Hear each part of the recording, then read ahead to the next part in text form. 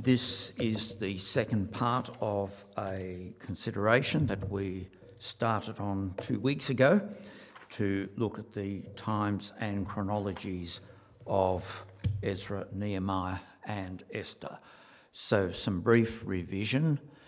We remind ourselves that the books of Ezra, Nehemiah, Esther, Haggai, Zechariah and Malachi, and along with parts of the prophecy of Daniel, have in common the fact that they were given at the time of the ascendancy of the Medo-Persian Empire.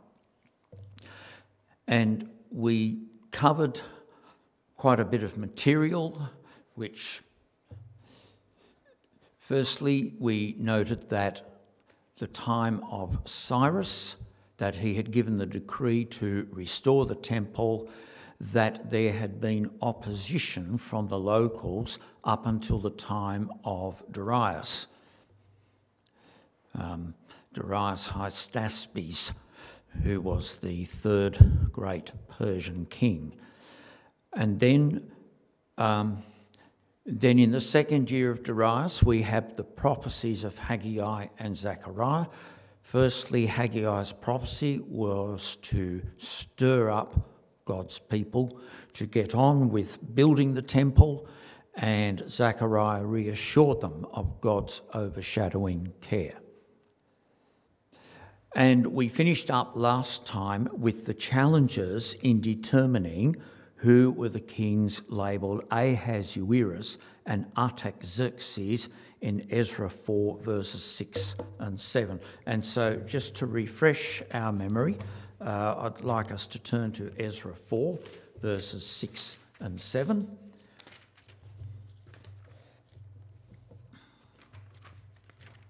Ezra 4 verses 6 and 7. Now, actually, we might pick up the reading at verse 5, that the people, or verse 4 even, the people of the land tried to discourage the people of Judah. Verse 5, they hired counsellors against them to frustrate their purpose all the days of Cyrus, king of Persia, even until the reign of Darius, king of Persia.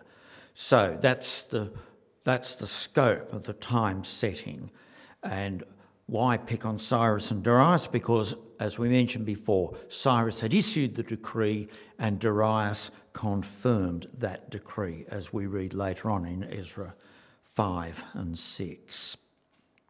Now then, verses 6 and 7. Now in the reign of Ahasuerus, in the beginning of his reign, they wrote an accusation against the inhabitants of Judah and Jerusalem. And then in verse 7, in the days of Artaxerxes also, Bishlam, Mithredath, Tabeel, and the rest of their companions wrote to Artaxerxes, king of Persia, and so on and so forth. Now, we explored last time who were these Ahasuerus and Artaxerxes, and we pointed out that there are two streams of thought. That Cyrus we know about, and Darius we know about. We're reasonably competent who those kings are. They are respectively the first king of the Medo-Persian Empire and then the fourth king, Darius Hystaspes, also called Darius the Great. And therefore there is some thought as that Ahasuerus is an alternate name for Cambyses, and Artaxerxes is a person by the name of Gaumata, and the argument was that they would be very interested in not having a hostile Jewish presence. And so we explored some of those, and the likely conclusion we came up with was that Cambyses was the one who ordered the work to be halted, and Gaumata might well have confirmed that, but he also only reigned a few months and so would have had no real time to form an opinion one way or another. Whatever the case, the work on the temple halted for some significant time. And so that would lend support to the fact that Cambyses was the king who ordered a halt to the work. Cambyses had somewhat of a reputation of being irreligious, as opposed to his father Cyrus, who ordered the restoration of the Jewish temple.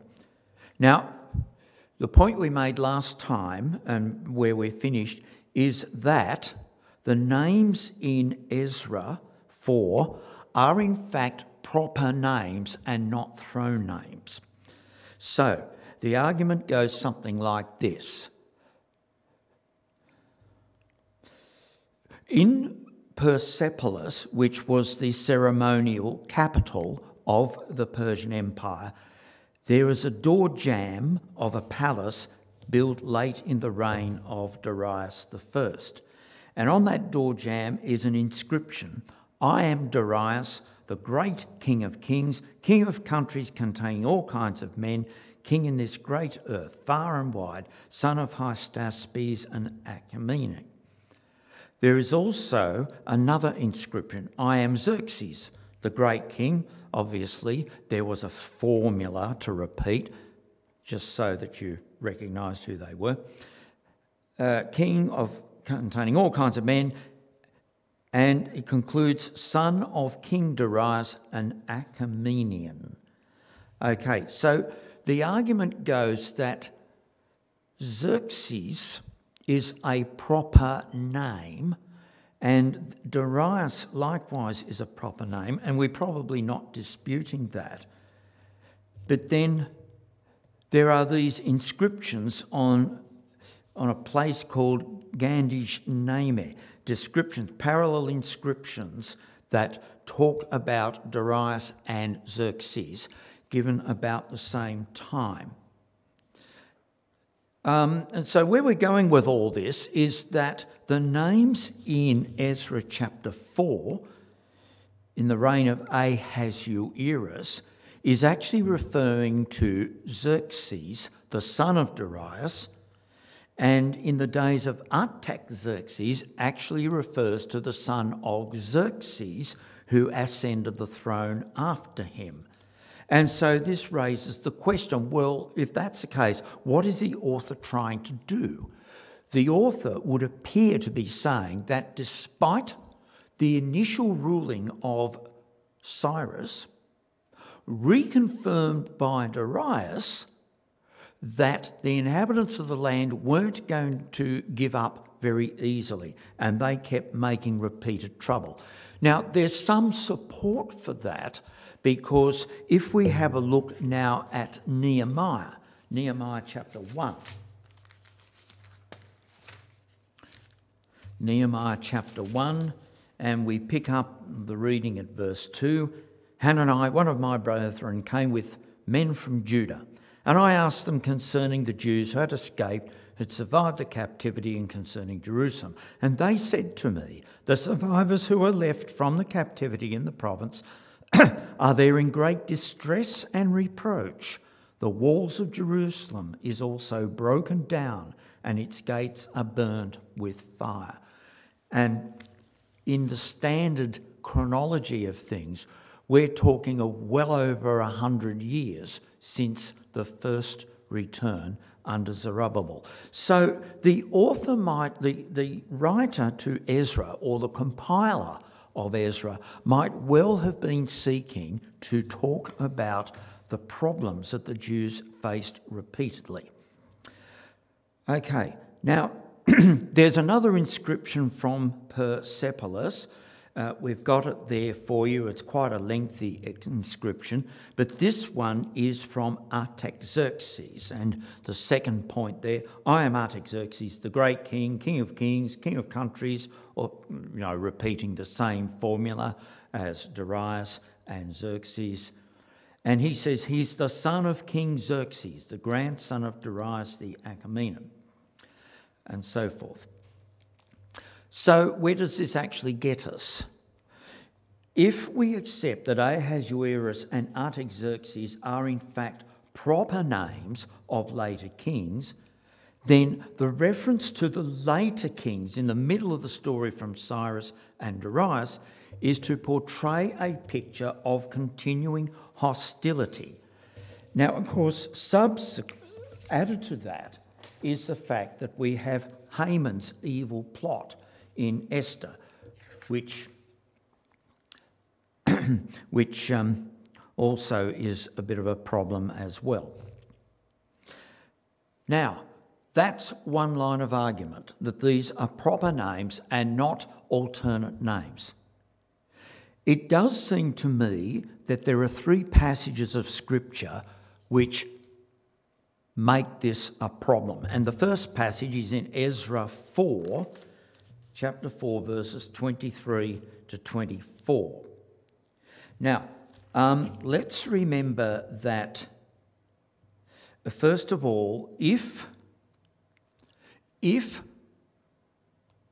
Artaxerxes is the grandson of Darius, then in his reign, Rehum the commander and Shimshai the scribe, verse 9, wrote this letter. And then in verses 23 and 24, when the copy of King Artaxerxes' letter was read before Rehum, Shimshai the scribe and their companions, they went in haste to Jerusalem against the Jews and by force of arms made them cease to do the temple work.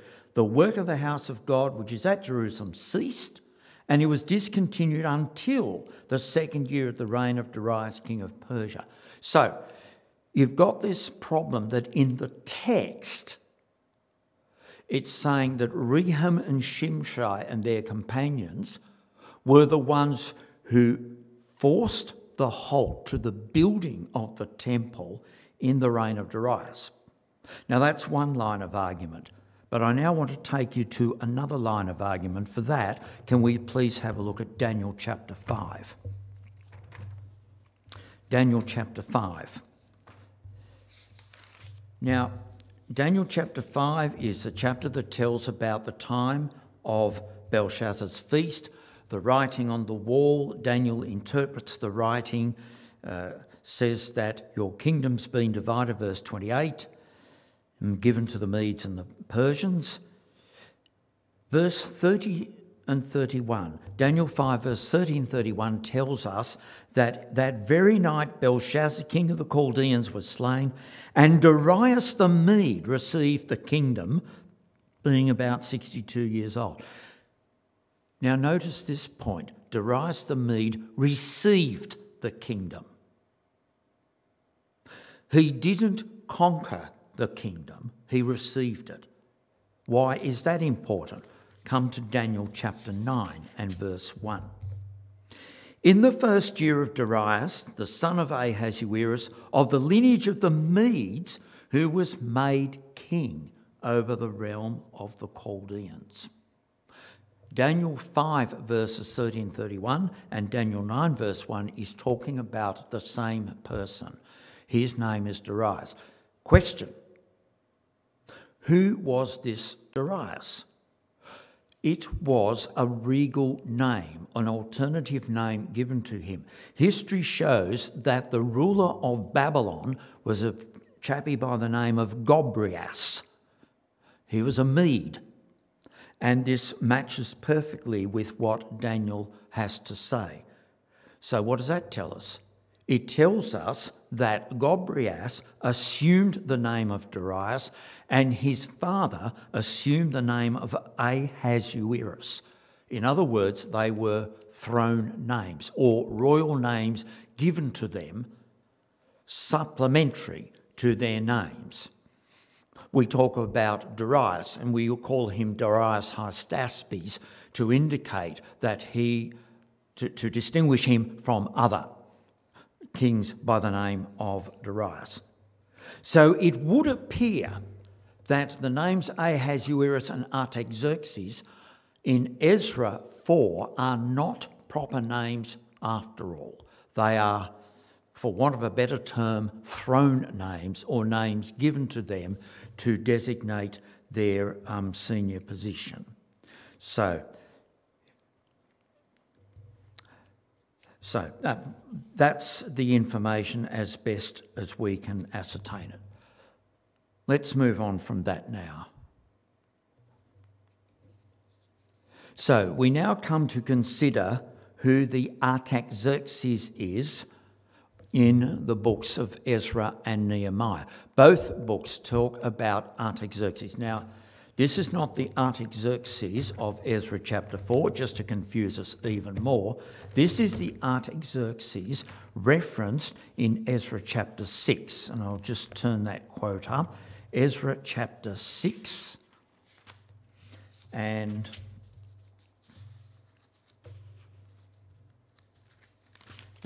make that Ezra chapter 7. Now, Ezra chapter 7 verse 1 says, "Now after these things, in the reign of Artaxerxes, king of Persia, Ezra the son of Seraiah, the son of Azariah, and on, went up to Jerusalem." And verse 7 tells us he went in the 7th year of King Artaxerxes. Now, throughout Ezra chapter 7, we're told that the king and the councillor offered gifts, Ezra chapter 7 verse 15, and Ezra was also directed to acquire offerings as needed in verse 17. There were vessels for the temple service made available. These are vessels additional to the ones that Cyrus handed back, and that Ezra could call on the king's treasury to finance additional funds as needed, and also could ask for the redirection of the king's revenue that he would normally get. Now, again, in Ezra chapter 7 and verse 27, we have to understand what is the aim of Ezra's mission. Verse 27 of Ezra 7, "Blessed be the Lord God of our fathers, who has put such a thing as this in the king's heart, to beautify the house of the Lord which is in Jerusalem."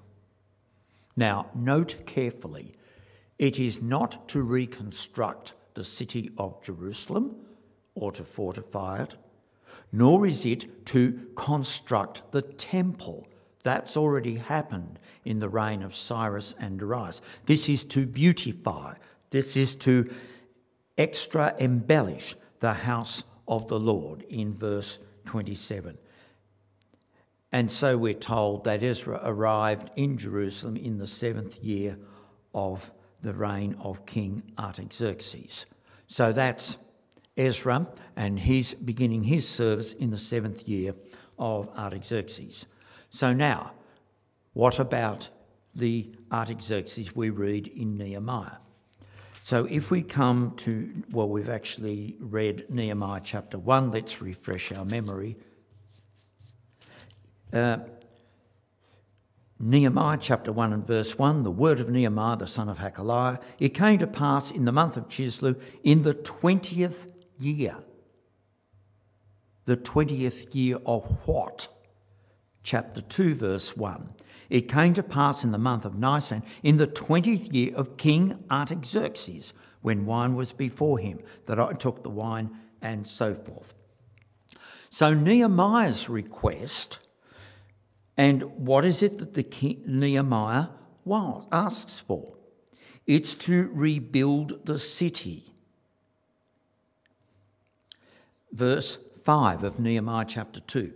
Nehemiah says, "If it please the king, and if your servant has found favour in your sight, I ask that you send me to Judah, to the city of my father's tombs, that I may rebuild it." Incidentally, particularly in Medo-Persia, it was considered sacrilege to neglect the tombs of your ancestors, and therefore the king would have found Nehemiah's request perfectly reasonable. Perfectly reasonable. Incidentally, just an allusion in verse 6, "The king said to me," the queen also sitting beside him, is very likely the queen mother, that is to say, Esther. But we'll come to Esther a bit later on. Now, Nehemiah's request, as we pointed out, was in the 20th year of King Artaxerxes, and his request was to rebuild the city and restore the gates. And we've got a whole pile of quotations there in support of that. And once again, at a time of great trouble for the Jews. Now, we get some help from an independent source. Can we now come to Daniel chapter 9, please? Daniel chapter 9.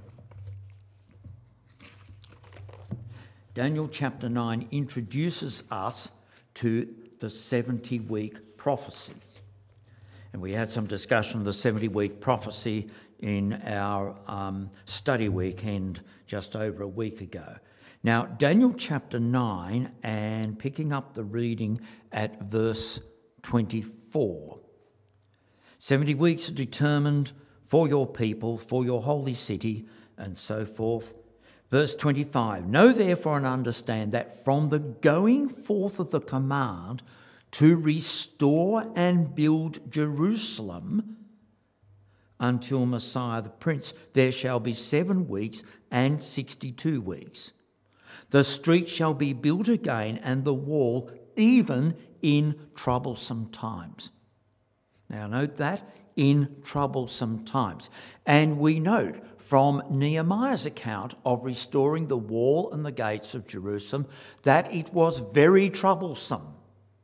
So, Daniel chapter 9, to some extent, helps us with setting the time of the king under whose reign Nehemiah restored the gates and the walls of Jerusalem.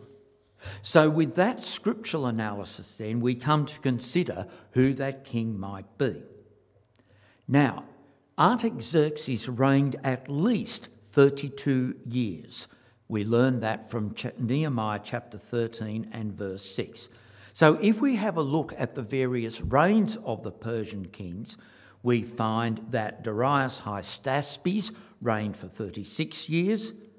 Xerxes, his son, reigned for 20 years. Artaxerxes, Darius's grandson, reigned for 40 years. The next 2 kings had very short reigns indeed, one called Xerxes II, one called Sogdianus. Then there was a Darius II, also known as Nothus, and he reigned for 19 years. And then there was an Artaxerxes II, who reigned for 46 years. And then Artaxerxes III reigned for 20 years. And then 5 years later came the conquest of Alexander the Great. Now, of the kings who lived or who reigned for 32 years, we find that only Darius Hystaspes, Artaxerxes I, and Artaxerxes II are the only kings who qualify. Those 3 kings. So that narrows down our search. Well then, who is the Artaxerxes of Ezra and Nehemiah? Is it Darius Hystaspes? He was clearly favourable for Jewish worship, as we learn from Ezra 4 verse 24 through to 6 verse 15. There is a link with Queen Esther's coronation and Ezra's return, both of which occurred in the 7th year of King Artaxerxes. So, if Artaxerxes is a throne name and Darius is a throne name, then Darius Hystaspes could be a candidate. Now, we think there's a problem with that for this reason. The 20th year of Darius is 501 BC, which is too early for the starting date of the 70-week prophecy. That's point number 1. Point number 2, the focus on the building in Jerusalem was the temple. Daniel 9 particularly says the walls will be rebuilt. in troublous times. Well, certainly the building of the temple was in troublous times, but Daniel 9 said the wall would be built in troublous times. All right, so we submit that Darius is not the king referred to. What about Artaxerxes I then? His 20th year, at 444 BC, puts him within the scope of the 70-week prophecy to rebuild Jerusalem's walls. There is, unfortunately, no record to substantiate that Artaxerxes I had a favourable attitude toward the Jews. We learn that only from Scripture. And he is therefore the best fit for that. Okay, what about Artaxerxes II? He reigned for 46 years. His 20th year, being 384 BC, is far too late for the start of the 70-week prophecy. So we therefore conclude that Artaxerxes I, who reigned from 464 to 424 BC, is the best candidate for the Artaxerxes of both Ezra and Nehemiah.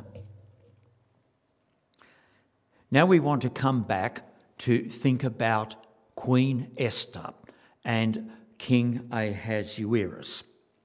That's a picture by Edwin Long, Queen Esther ready for her coronation as he imagined it.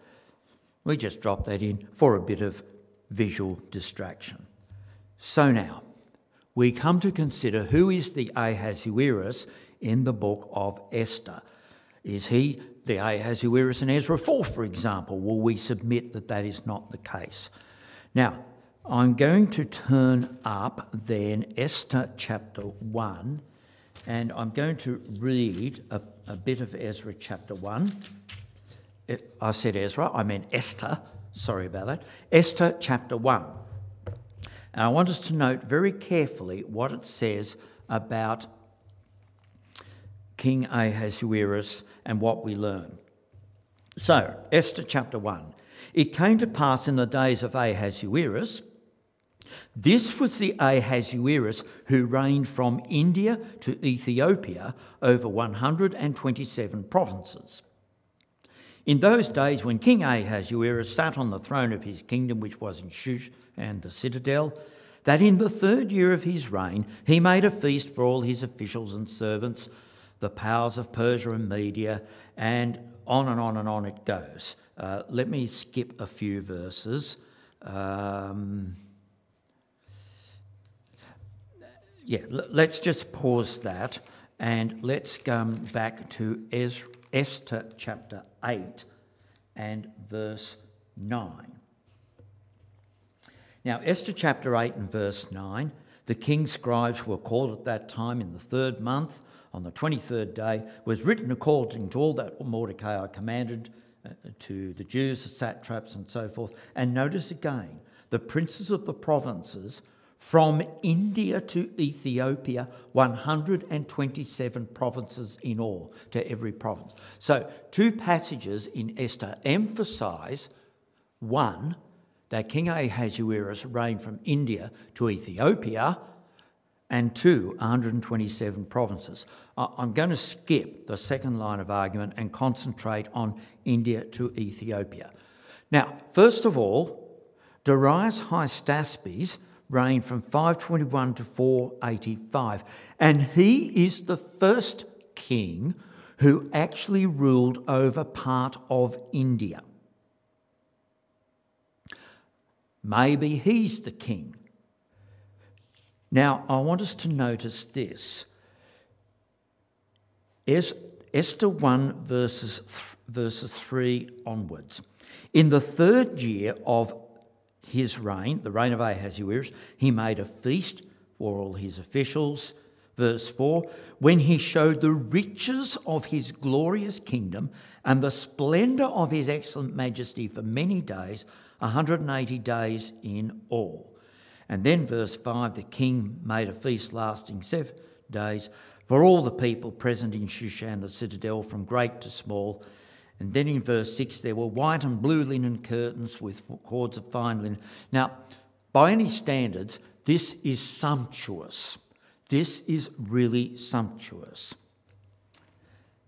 Okay, so we have then these descriptions of the magnificence of the kingdom of Ahasuerus mentioned there. So, is Darius the Ahasuerus mentioned in the book of Esther? He was favourably disposed towards the Jews, as we've already said, so it would not be surprising that he would gravitate to Esther, a Jewess, for his queen, although Esther was told not to disclose her Jewish heritage. There's a problem with that. For the first 2 years of Darius's reign, he spent his time in quashing rebellions. He had no time to plan a great party. As a matter of fact, when Darius ascended the throne, he found if you had voting taking place throughout his kingdom, there would be 2 choices on the ballot paper, Darius or anyone but Darius. Nobody voted for Darius. And Darius had to spend a lot of time quelling rebellions all over the place. It looks like his subjects didn't want him at all. But there you go, Darius, being a man not to be trifled with, he crushed the rebellions, and so he established his kingdom. Now, secondly, up to this point in time, the collection of taxes in the Medo-Persian Empire had been somewhat haphazard and perhaps not terribly consistent. One of the things that Darius did was to reorganise the methods of taxation, and that caused a great deal of resentment. I want to read to you now a quotation from the Historian's History of the World on pages 608, 609, Volume 2. This administrative reform did not please the Persians, and they tried to pay off their enforced obedience by scoffing jests at the king's expense. Cyrus, they said, had been a father, and Cambyses a master, but Darius was only an innkeeper greedy of gain. For the division of the empire was done less for a political object than for financial profits. The other provinces were taxed according to their extent and wealth, with a tribute payable partly in kind, that is, sheep, goats, rams, wheat, barley, whatever, and partly in money. Now, we are informed that the revenue in money went up to nearly £28 million sterling.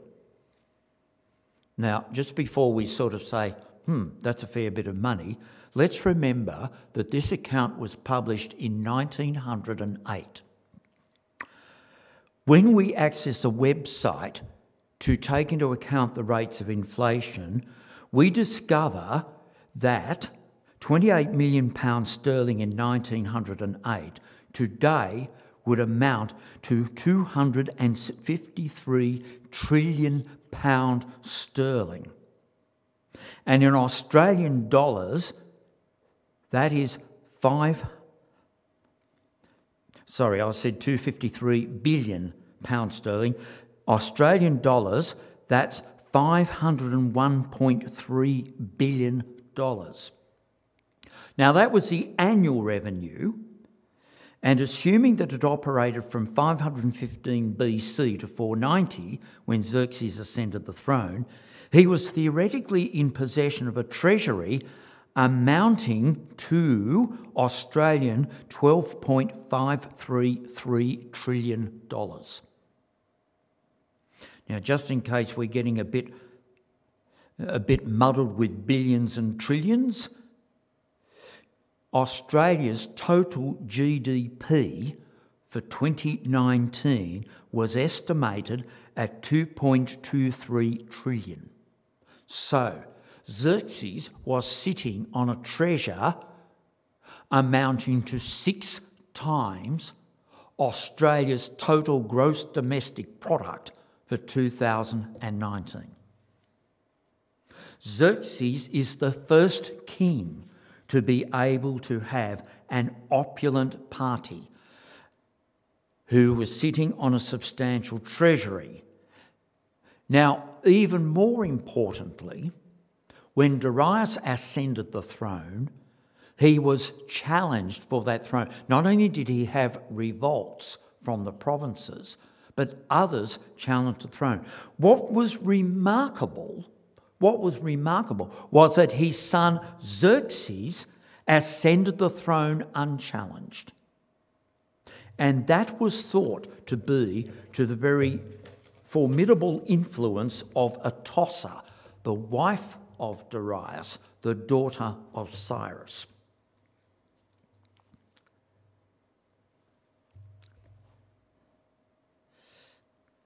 There is a relief of Xerxes the Great. Now, as we said, Xerxes is the first king not to spend the early part of his reign quelling revolts, and he inherited a substantial treasury. Now, we've come at this from indirect history. Let's have a look now at Daniel chapter 11. Daniel chapter 11.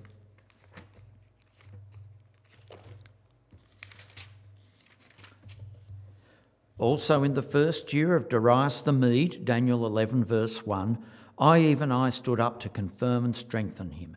And now I will tell you the truth. Behold, 3 more kings will arise in Persia, and the 4th shall be far richer than them all. Note the point. Not just rich, not just richer, but far richer. That fits perfectly. From the time of Darius the Mede, who reigned with Cyrus the Persian, the 3 kings who would stand up in Persia were Cambyses, Gaumata, and then Darius Hystaspes, and the 4th, who was far richer than them all, was Darius' son Xerxes. He was indeed sitting on a treasure.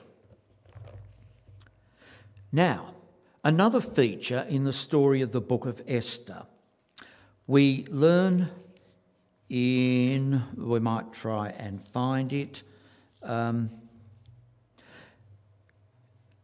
in Esther chapter 2 and verse 2, the king's servants who attended him said, let beautiful young virgins be sought for the king, let the king appoint officers in all the provinces, and so forth and so forth.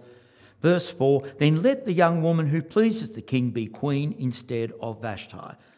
This thing pleased the king, and so he did. Now, this story is not as improbable as it might seem. If the king commanded young virgins to come to him, then you probably had no choice to obey.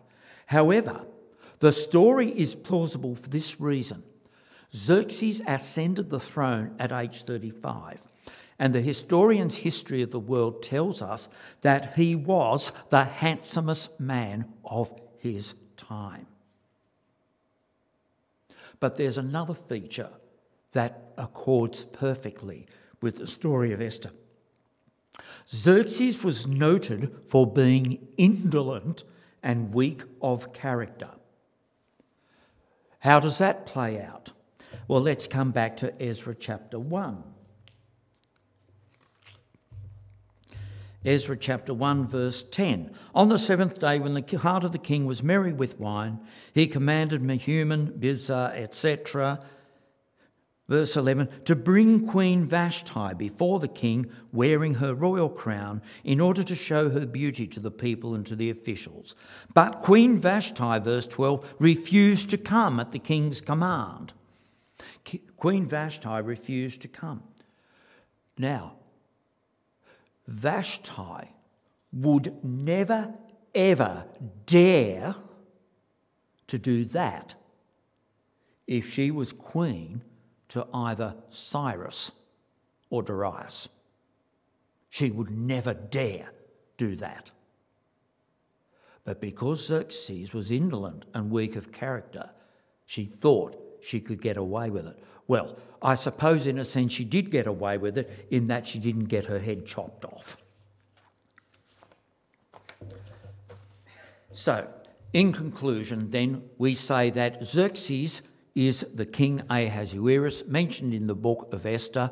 What Scripture has to say about his reign, about the splendour of his reign, fits the prophecy of Daniel chapter 11 and fits what is known about them. Now then, what is a conclusion that we want to bring to this? We've considered the times of Ezra, Nehemiah and Esther, and essentially there were times when there was not the visible hand of God, not in the same way as Moses bringing Israel out of Egypt or Joshua bringing Israel across the Jordan in the time of flood. God was working, but his working was behind the scenes. And through seeming natural processes, God overshadowed the lives of his people, delivering them out of danger, and indeed, in the time of Queen Esther, out of annihilation. And the encouragement we can take is this, that he will do much more for us, the spiritual seed of Abraham. Thank you.